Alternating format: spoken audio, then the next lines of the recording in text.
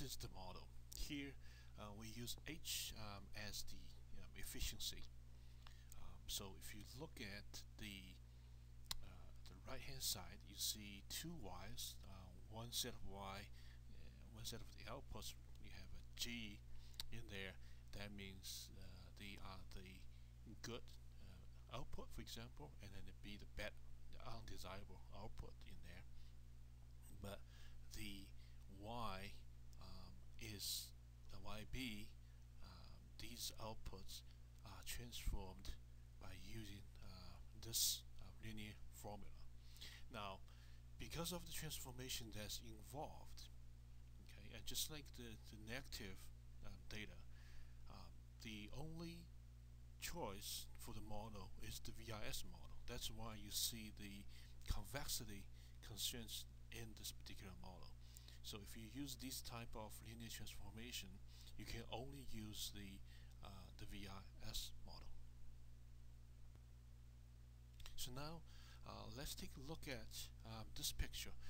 This picture actually shows you three approaches for treating the undesirable factors.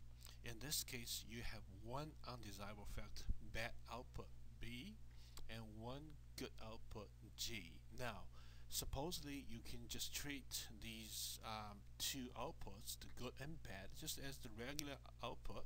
So in that case, you will have two outputs.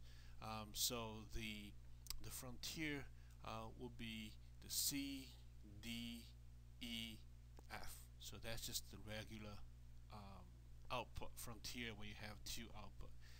Now, the second approach, which you can do, is you can treat the undesirable output, the bad output, as an input. So in a sense, you want to reduce the input, so you reduce the bad output.